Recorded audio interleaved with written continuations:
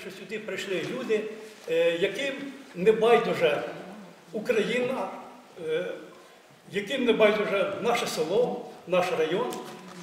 Тож я вам дуже вдячний за це. Звичайно, до мене зверталися багато з вас, сидячих в цьому залі, і не тільки, і як до депутата селищної ради, так само і до Бориса Григоровича ТКАЧа, про назріле питання, про яке ми хочемо з вами сьогодні обговорити. Тож, був запрошений на цей захід старостою Світланою Іванівною наш священник з Богатирки Гривас Володимир Петрович. На жаль, його в залі я не бачу, може він ще підійде. Його запрошували на цей захід. Приходить до наступного питання. Це саме головне питання, яке у нас сьогодні на наших зборах. Про зміну підлеглості релігійної громади у канонічних та організаційних питаннях. Релігійна громада Української Православної Церкви села Богатирка Ставищенського району Київської області, Архистратига Михайлівської парафії Білоцерківської єпархії.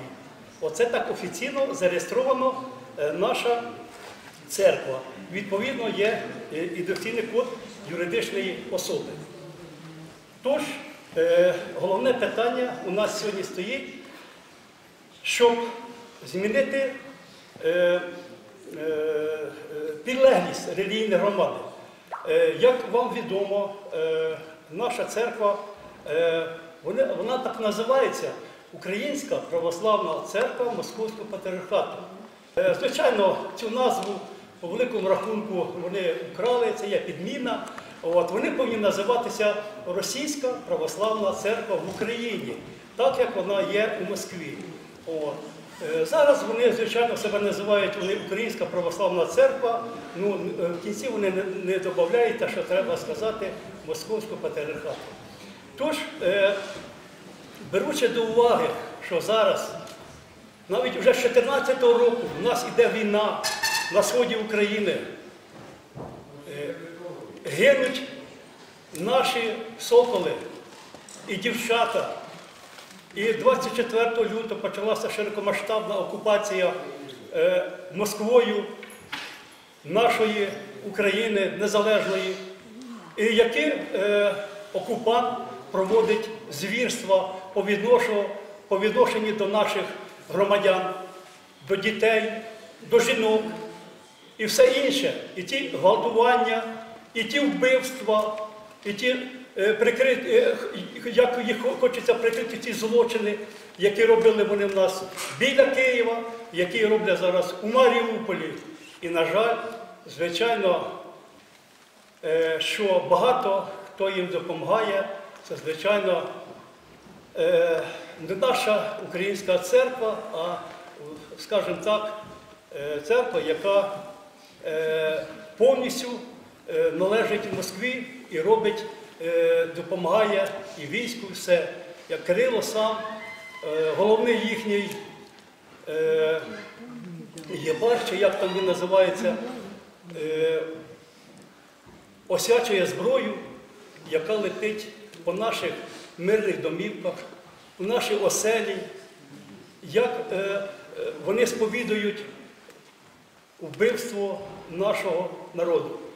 Тож, якраз на часі це настало, хоча, я кажу, війна вже йде 8 років із Росією.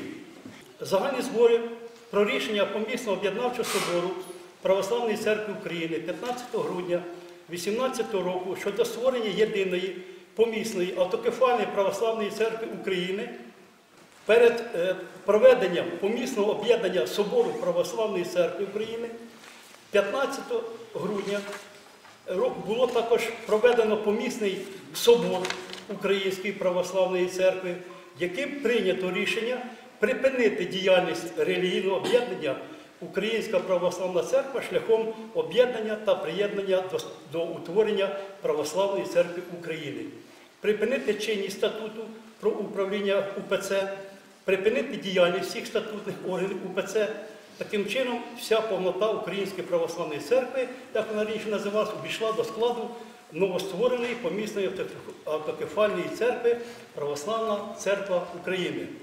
Крім того, рішенням помісного собору Української Православної Церкви від 15 грудня 2018 року було також вирішено всім єпархіальним архієреям Української Православної Церкви, а також керівникам релігійних організацій, які перебували у її складі, взяти до уваги наведені вище рішення та після утворення єдиної помісної автокефальної Православної Церкви України увійти до її складу шляхом внесення відповідних змін у статути релігійних організацій, не припиняючи їх статусу як юридичних осіб.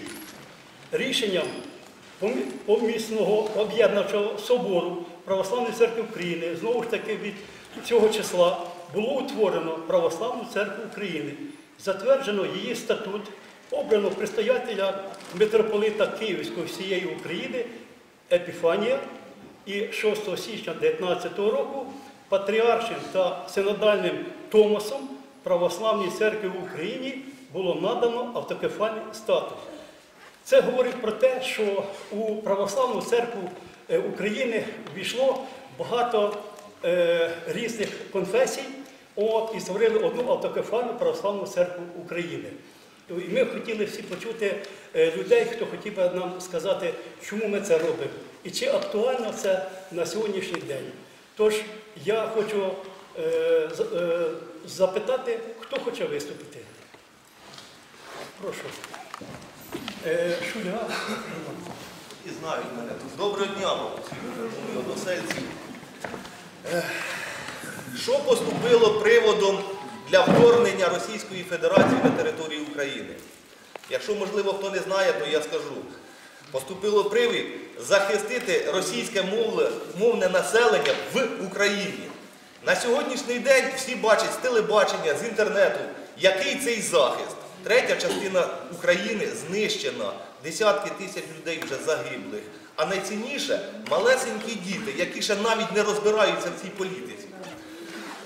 Через що постало це питання, і я його підтримую, це питання особисто, і прошу вас усіх, щоб ви його підтримали. Щоб завтра позбавити всіх шансів для Путіна, президента Російської Федерації, щоб він прийшов тут захищати російську церкву в нашому селі. Бо не знаю, я чесно скажу, хто будував цю церкву, але я знаю, що це наші прадіди її будували. Але щоб не дати йому шансів, щоб він її захищав тут. Це перше. Друге. З загостренням цієї війни повномасштабної багато людей гине, захищаючи нас тут усіх. І ми маємо зробити все, ми зараз тут є тиловики, зробити все, щоб на передовій хлопці, які там нас захищають, не думали, що там завтра буде провідна неділя і московські батюшки будуть освячувати наші кладбища, наших померлих. Є в нас наша українська церква, і є в нас наші батюшки, і ми в них нічого не просимо і не вимагаємо. Ще є таке моє особисте. Так склалося, що в мене друга дитина, Софійка, народилася, і зразу там треба було термінову операцію робити. Це було в Охмадиті, в Києві. Постало питання, треба до операції похрестити. Знайшов я ближайшу церкву, там яка була, це Володимирський собор.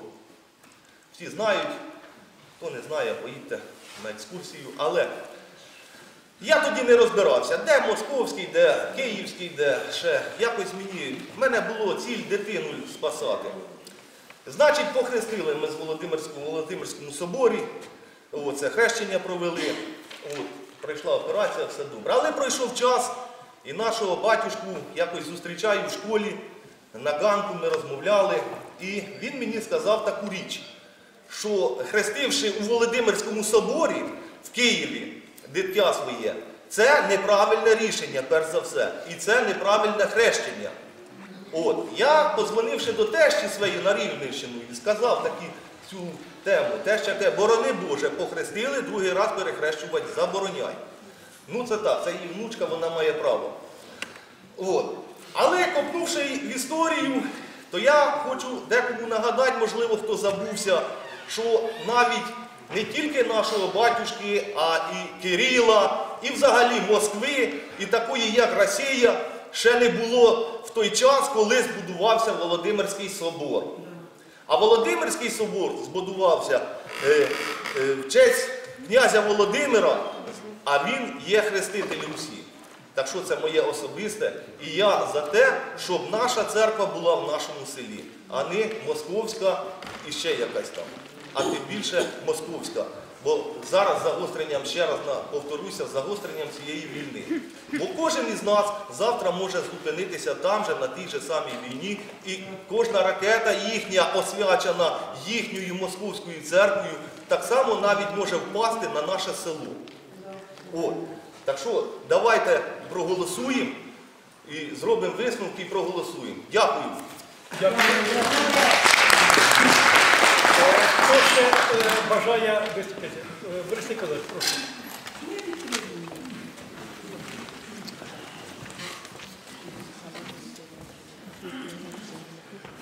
Я вітаю усіх людей, які прийшли. Це дуже важливий захід, і він буде мати велике значення для нашого села.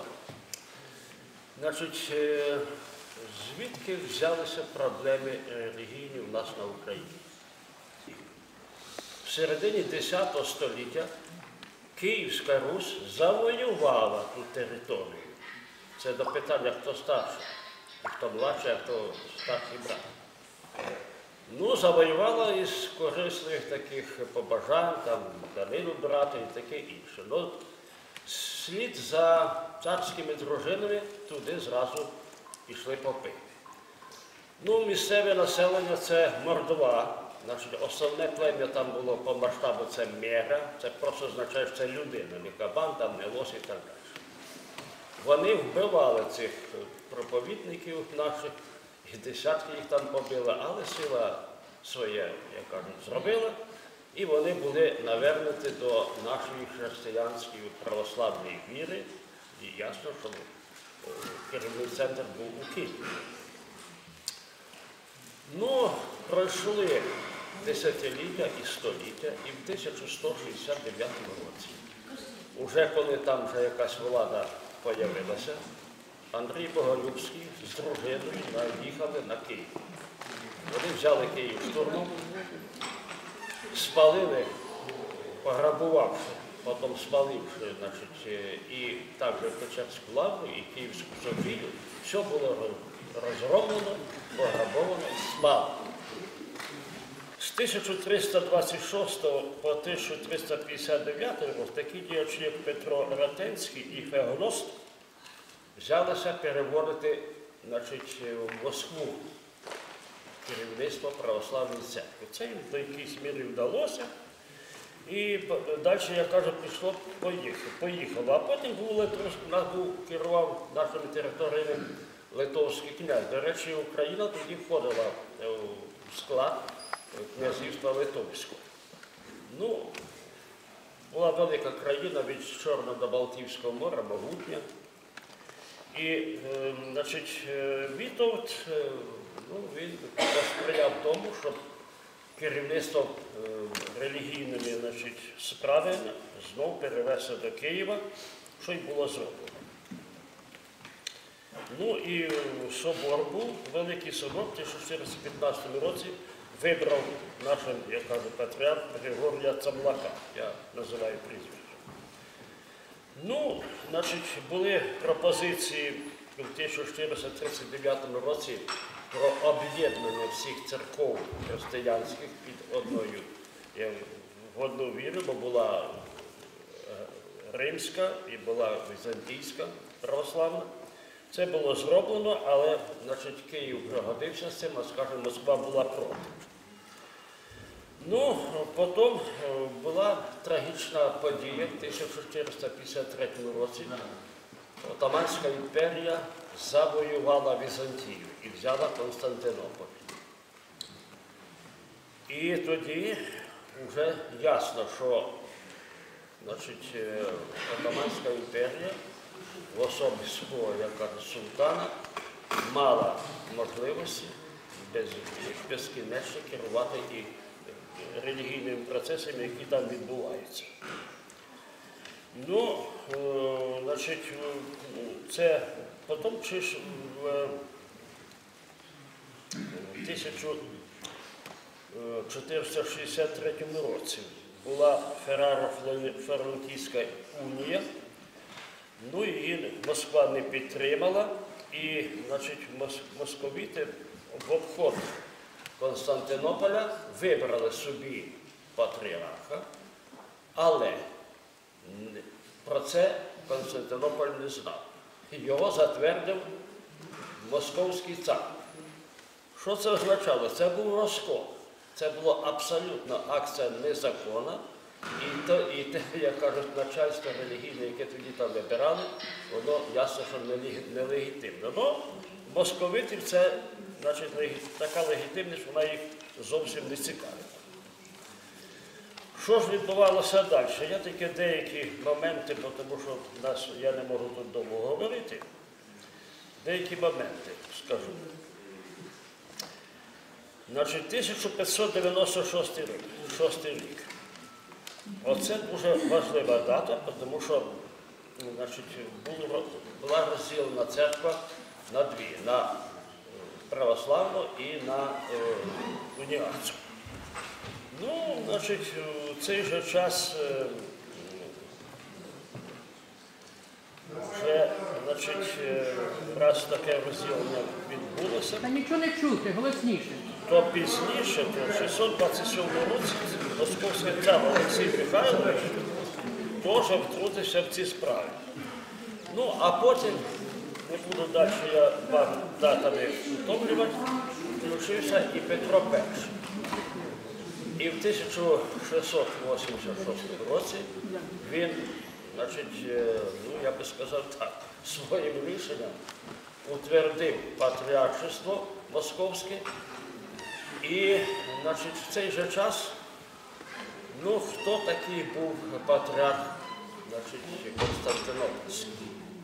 Це вже була підвладна людина. Він не міг багато дещо робити, тому що командував парадом султана. Але його, значить, підкупили трохи. Дали 200 золотих і 120 соболів.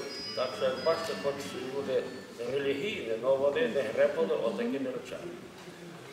Потім стали забороняти в нас, значить, друкувати церковні книги в Печерській лаврі і, як кажуть, закручувати гайки до таких моментів, що, в принципі, в царській Росії церква стала неподільною частиною Російської імперії в тому розумінні, що вона виконувала всі,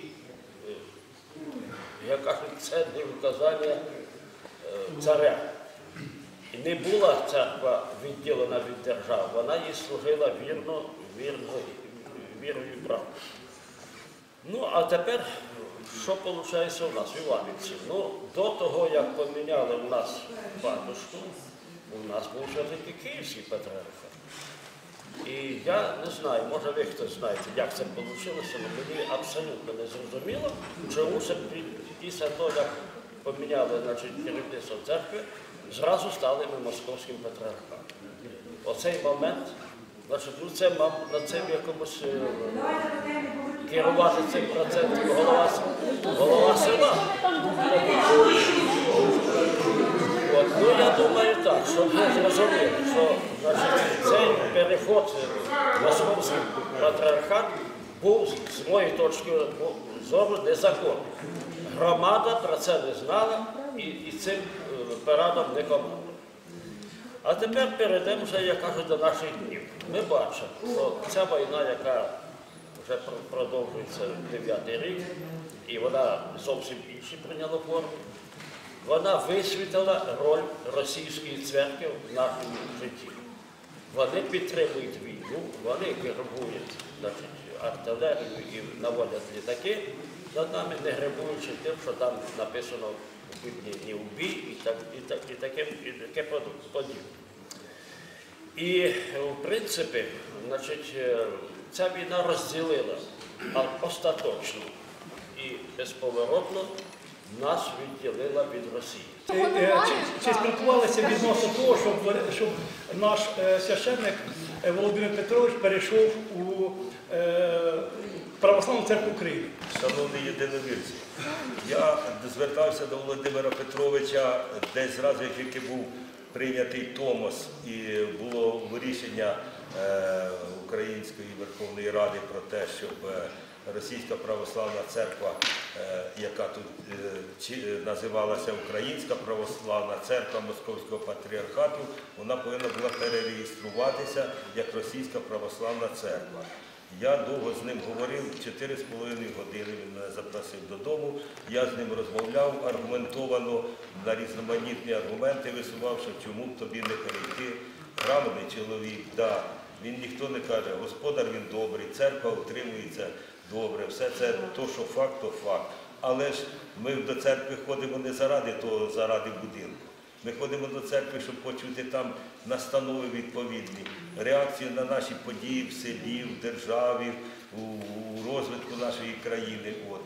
Це все ми для цього ходимо, щоб відбути свої всі ритуали, які потрібні, але з ухилом. Ходиш і дивишся, де правлять священники Української Православної Церкви України, ну там просто любо послухати. На українській мові все зрозуміло, все дуже добре було. Він не... Саме в цьому питанні, чи перейти на українську, зрозуміло, що це не за секунду робиться. Взагалі, яка його думка на даний момент? Його думка категорично ні. Він сказав, що я такий малюсенький вродився, в мене в кінці города Почаївська церква. І я ніколи не перейду в цю церкву, бо це розкольники, не це. Крайньо вони зараз стали поширювати, що ми там десь заяву, нехай там Верховна Рада щось там нам скаже, тоді ми може і все. А насправді то суть зараз яка? Особливо в цей момент, коли бої в Донецькій області вирішальні, туди чи сюди Україна. Певно, що Україна вистоїть, але в них є невіра в наш народ, що ми переможемо. І от вони зараз починають вичатовувати, що воно як повернеться. Не знаю, як воно далі буде, це наша громада вирішить, чи працювати з таким священником чи ні, то будемо бачити. Через то, і тепер зараз, востаннє, ось я розмовляв з ним в присутності Світлани Іванівни, і ще там були люди, розмовляли теж знову ж таки таку пропозицію. Я кажу, що він, це хороша церква, вона нічого. Кажу, ви ж зараз навіть ваші батюшки подали прохання віддати до суду Кирила. Чому ви не це? Ну ми вже зараз Кирила не славимо в церкві. Кажу, проголосіть йому анафему, так як була проголошена Мазепі анафема. 300 років церкви всієї Росії, не тільки Російської імперії, вони весь час казали, що це поганий чоловік, що він зрадник українського народу. Хоча насправді він збудував більше сотні храмів по всій Україні. І проповідував саме головну нашу силу, нашу міць, нашого всього народу. І перший став на боротьбу із Петром І. І потім послідовно ми все-таки добилися незалежності, а тепер зараз Російська імперія остаточно нас хоче знищити. Тому ми повинні бути відповідно зараз мати реакцію. І на місці, що таке зброя. Велика зброя та вогнепальна – це одна справа, але є така духовна зброя, яка нас підточує, яка нас каже, та ні, почекайте, та скільки ж будуть вже на нас цю лапшу вішати на вуха, 300 років чи більше Росія над нами сидить і все каже, ви другий сорт, ви менші брати, ви ще якісь таке. Скільки це може продовжувати? Ми в центрі Європи, така величезна країна, з такими можливостями, з такими ресурсами, з таким саме головне народом, і ми мусимо терпіти якихось зачуханих оцих кацапів. Чого ми повинні його терпіти? Ну не повинні ми цього. Нарешті станьмо, розпрямімо плечі, плюньмо так, як солдати батюшці плюнули під ноги, який прийшов їх благословити на це.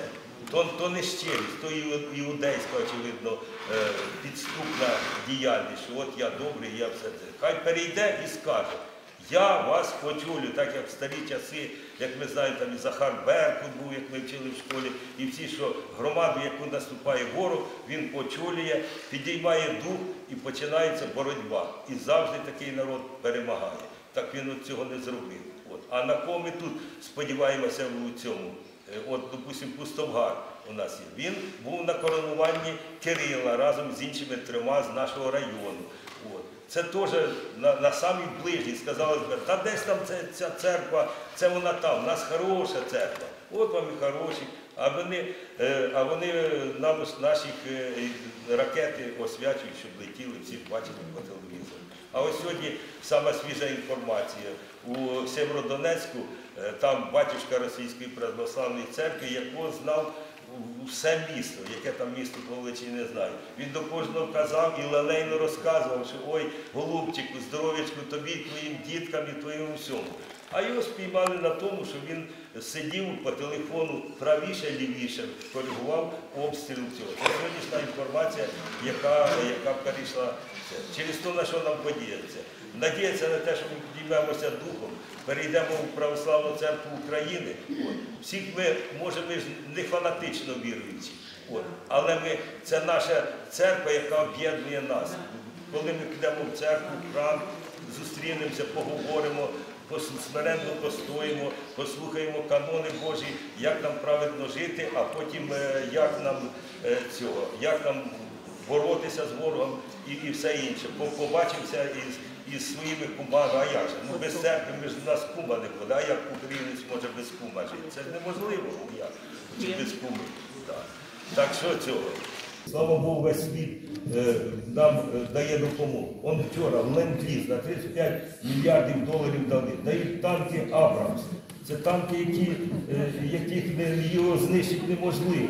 Дають Петріот-систему, яка захистить нас від цих ракет. Нам треба орієнтуватися на світ цивілізований, через те, що це чума. Якщо вони генерального секретаря ООН вчора обстрілювали за кілометр ракетами, він тільки що був у нього там у Путіна, а тут його вже вдарили ракетою за кілометр. Це спеціально, щоб ти відчув. А хто він представляє 160 країн світу, чи 190, 160, да, країн світу. Генеральний секретар. І це ж удар по всьому світу. Так що кому ще сумніватися? Чому Володимиру Петровичу, як нашому, він тут з нами одним повітрям дихає, одну воду п'є, чому йому не взятися і прийти? Заради чого? Заради якоїсь твої облуди московської, яка весь час ця церква нас нищила і гнобила. Так що, я думаю, люди добрі, нам потрібно проголосувати без всяких сумнівів і совісті. І це наша справа, що б там як не було, ми маємо рухатись вперед, щоб розбити цього ворога. І це наш вклад в спільну справу. Дякую за увагу.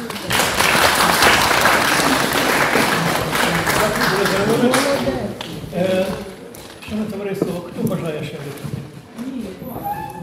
Нехай. На передньому краї, в тому числі і моєму. Що я хочу сказати? У нас на кладбищі, на центральному кладбищі в селі Іванівка майоритіла 2 жовто-блакитних прапора.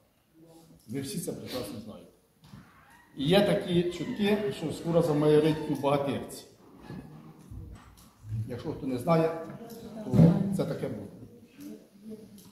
Що я хочу сказати?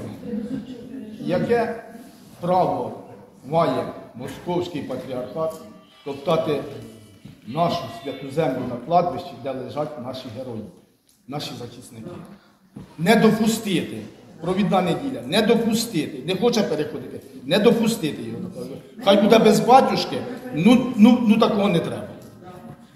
Добре, дякую. Значить, що з виступами завершуємо? Дякую. Дякую всім виступаючим. Тоді я підходжу за те, щоб проголосувати за це дуже важливе питання для кожного з нас. Хто за те, щоб змінити підлеглість релігійної громади у канонічних та організаційних питаннях шляхом підпорядкування управлінню Київської єпархії Української Православної Церкви, Православної Церкви України та Київській митрополії Української Православної Церкви України у складі Православної Церкви України. Хто за? Прошу проголосувати.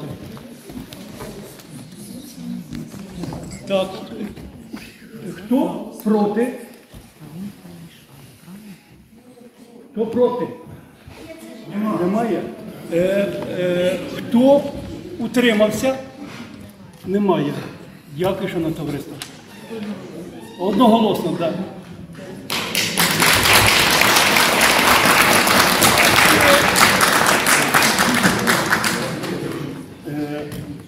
П'яте питання. Про зміну найменування релігійної громади. Я вже озвучував, як вона називається, тож я ще раз озвучу. Пропоную визначити таке нове найменування релігійної громади. Релігійна організація, релігійна громада Української Православної Церкви України, село Богатирка Ставищенського району Київської області, Архистратига Михайлівської парафії Київської єпархії. Так, я зараз кажу так, як написано у реєстрі. Чітко все, слово в слово. І тут написано, звичайно, Ставищенського району, хоч ми зараз вже Білоцерківського району, але значиться поки так, через то ми нічого не міняємо, ми залишаємо все так, як є. Розуміло? Тоді я ставлю на голосування. Хто за те, щоб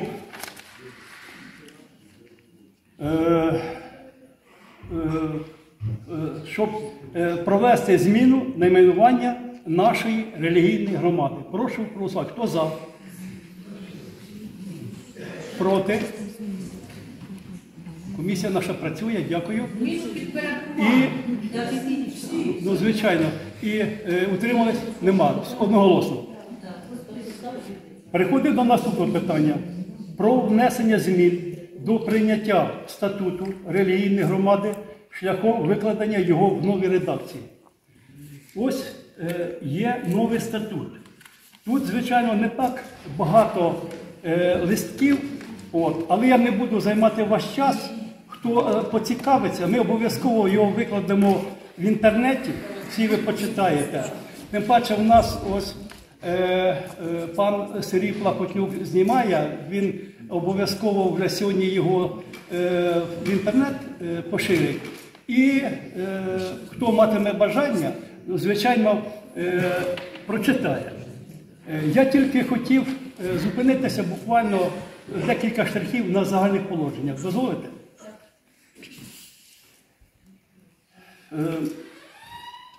Парафія є місцевою релігійною організацією, релігійною громадою православних віруючих осіб, які добровільно об'єдналися з метою спільного задоволення релігійних потреб і визнають свою канонічну і організаційну належність до Богатирської єпархії Української Православної Церкви України у складі релігійного об'єднання Православної Церкви України. Парафія є складовою частиною релігійного об'єднання Православної Церкви України. Парафія канонічно та організаційно підпорядковується управлінню Богатирської єпархії Української Православної Церкви. Є підзвітною єпархіальним зборам та єпархіальному архієрею Богатирської єпархії Української Православної Церкви. За організаційно-правовою формою парафія є релігійною організацією. За видом релігійних організацій, згідно закону України про свободу совісті та релігійні організації, парафія є релігійною громадою. віросповідна приналежність парафії християнство, православ'я, православні релігійні організації у складі Православної Церкви України. Парафія керується у своїй діяльності священним писанням і священним переданням, канонами та освяченою практикою Православної Церкви, статутом Православної Церкви України та рішення її органів, статутом управління єпархії та рішеннями її органів, цим статутом, а також законодавством України. Ну, це основні положення. Далі, хто захоче ознайомитися, то я вже сказав, де можна це зробити. Так, тоді я ставлю на голосування. Хто за те, щоб внести зміни до прийняття статуту релігійної громади шляхом викладення його в новій редакції загальні положення, яку я тільки що озвучив. Прошу проголосувати. Хто за? Проти? Утримався? Одноголосно. Дякую. Переходимо до наступного питання. Про обрання складу парафіяльної ради релігійної громади.